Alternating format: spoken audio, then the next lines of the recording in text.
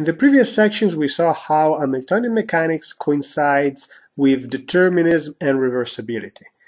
In this section we are going to see how this generalizes to multiple degrees of freedom. Since we're going to work in a six-dimensional space, it's going to be a little bit more tricky to visualize and understand what's going on, but we can still do something. Let's start with the equations. And so we have three pairs of equations for the 3 degrees of freedom, x, y, and z. The first thing that we want to do is to introduce a notation that allows us to work with the math a little bit more easily and more generally. So the first thing that we're going to do is going to name the three-dimensional space as x1, x2, x3 with an index I. So we just substitute the variable. And now, since these three equations are formally the same, we can just write them in terms of xi and pi. So this pair of equations, actually each of these equations represents 3 equations, one for each degree of freedom. Another thing we're going to do, instead of writing d, dt, and del p like this, we're going to write it in a more compact form. So this dt means the derivative in time, this del p is the derivative in pi, and this del xi is the derivative in xi. So these are still the same equation that we had before, just written in a little bit more of a compact form. We're going to introduce the s vector, so that the s xi is going to be equal to the derivative of t in xi, and spi is going to be equal to the derivative of t in pi. And what we note here is that this side of the equation, the variables here and the variables here are the same. So this we can sort of write it even in a more generalized way, but we don't have a match for the left part. So to make it easier to write the equation later, we introduce another way to describe the S vector field. We are going to introduce this lower component, and we'll have this relationship that S upper X is going to be equal to S lower p, and S upper p is going to be equal to minus S lower x. And now also on the right side we have the p matching the p and the x matching the x, so that also this part can be now written in a more general form. What we still need to do is to find another way to write this middle part, the cross relationship. We're going to introduce Greek letters for indices, like alpha and beta, gamma, delta, and each of these can take any direction in phase space. x1, p1, x2, p2, and we order them in this way. When we introduce this matrix, omega, alpha, beta, where the alpha are going to come from this side and the beta are going to come from this side, and we're going to set them as 1 if we're starting from the x and we're ending in p, x and p, and we're going to set them as -1 if we're starting from p and we're going to come to x. So we have this matrix that is basically mostly 0 except 1 and -1.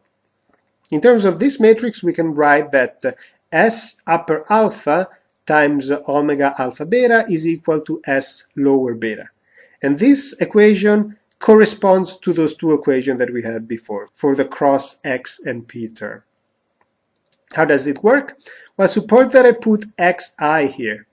The only term that is non-zero for the xi is going to be the corresponding pi. So we're going to have the sxi times omega xi pi is equal to spi. And this omega is going to be equal to 1. So that equation, if we put an x1, xi here, is going to correspond to this part of the equation. If we put pi here instead, the only term that is going to be non-zero is the one where we start from the pi and end on the xi of the same degree of freedom. So this is going to give us a -1, and it will force the beta to be xi. So it's going to give us this relationship. Now, what does this mean in a more geometrical term is that when we're passing from the upper indices to the lower indices, you can see here we're doing a 90-degree rotation on each of the degree of freedom. the x goes to the p and the p goes to the minus x. That's a 90 degree of rotation. If you remember, that's what was happening for the single degree of freedom case. Now, in terms of the alphas, we can write all the equations that we had before. We can say that the S upper alpha is the change in phase space. It's going to be the derivative of the trajectory in time. So it gives us the vector that is tangent to the curve and tells us where we're moving in the trajectory. The S lower alpha instead is the gradient of h. It's telling us where h is increasing in phase space. And the relationship between the upper alpha and the lower alpha is the 90 degree rotation. So the change in phase space is the gradient rotated 90 degrees along each degree of freedom. So we're going to do one rotation for each degree of freedom. So we kind of have an idea for the math now. We still don't know how the flow and the conservation of area are going to map into multiple degrees of freedom. We'll see that later. Right now, we'll see how the thermodynamics approach generalizes, because it's the easiest one to do. So if you remember, we said that if the system is deterministic and reversible, the state at any point in time is a function of the state at any one time. This also means that the state is a function of only the system and not of anything else. Therefore, deterministic and reversible system is isolated. There is no energy that is lost or gained. For each independent degree of freedom, we assume that the amount of energy lost or gained by each degree of freedom while we're moving across our trajectory can be calculated independently, so that the total of the energy is going to be the sum of the energy lost and gained for each degree of freedom separately. So how does this work mathematically? We're going to say that the exchange energy is going to be zero, and if we take any closed path along a phase space and we calculate the energy lost or gained, this has to be zero. The infinitesimal element of energy can be divided into kinetic and work.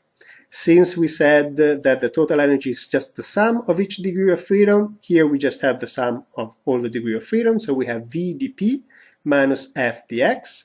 This is the kinetic term, and this is the amount of work done against the system. V is going to be dx dt, and f is going to be dp dt.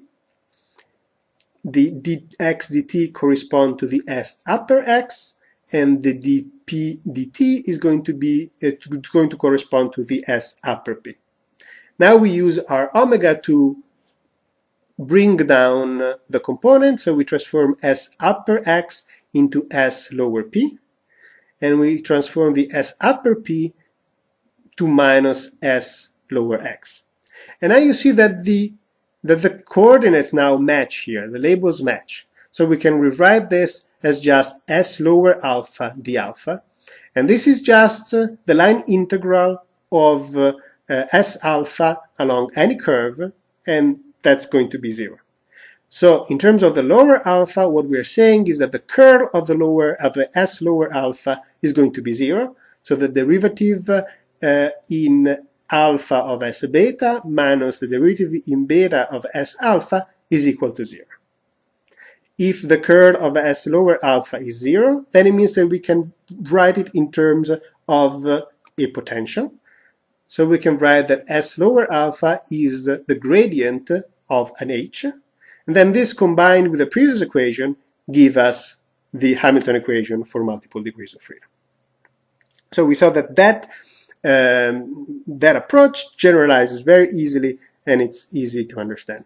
So we can sort of remap what we have. We still don't know exactly what happens to the flux and the area, but we have seen that the thermodynamic part generalizes, and then in the next section we'll have to see how the measurement, the information theory, and the state mapping generalizes to multiple degree of freedom.